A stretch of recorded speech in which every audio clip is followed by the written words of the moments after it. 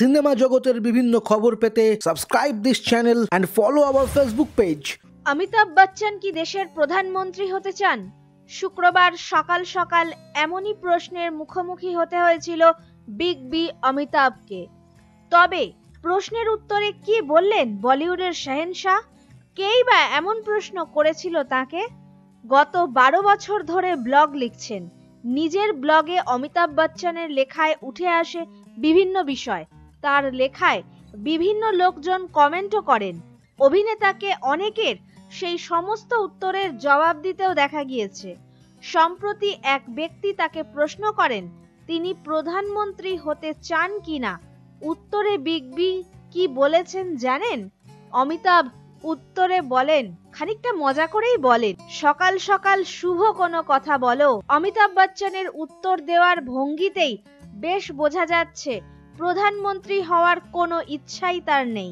এই ঝক্কি তিনি কখনোই পোহাতে চান না। 1984 সালে তাদের অনেক দিনের পারিবারিক বন্ধু রাজীব গান্ধীর সমর্থনে অমিতাভ অভিনয় থেকে সংক্ষিপ্ত বিরতি নিয়ে রাজনীতিতে যোগ দেন। তিনি এলাহাবাদ লোকসভা আসনের জন্য উত্তরপ্রদেশের প্রাক্তন মুখ্যমন্ত্রী এইচ.এন. বহুগুণার বিরুদ্ধে নির্বাচনে দাঁড়ান এবং সাধারণ নির্বাচনের ইতিহাসে সবচেয়ে বেশি মোট ভোটের 68.2% পেয়ে ভোট পার্থক্যে জয়লাভ করেন। তবে তার রাজনৈতিক জীবন খুবই সংক্ষিপ্ত ছিল।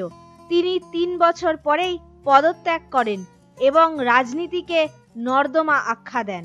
এই পদত্যাগের পিছনে ছিল বচ্চন এবং তার ভাইয়ের বোফোর্স কেলেঙ্কারিতে জড়িয়ে পড়ার ইঙ্গিত, যা একটি খবরের কাগজ জনসমক্ষে তুলে আনে।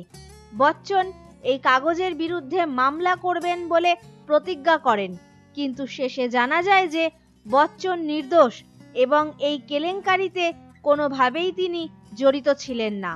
সিনেমা, সঙ্গীত, সেলিব্রিটি ইত্যাদি বিভিন্ন খবর পেতে subscribe this channel and follow our Facebook page also. Facebook পেজের লিঙ্ক ডেসক্রিপশনে রয়েছে। Stay with us and be happy. Thank you.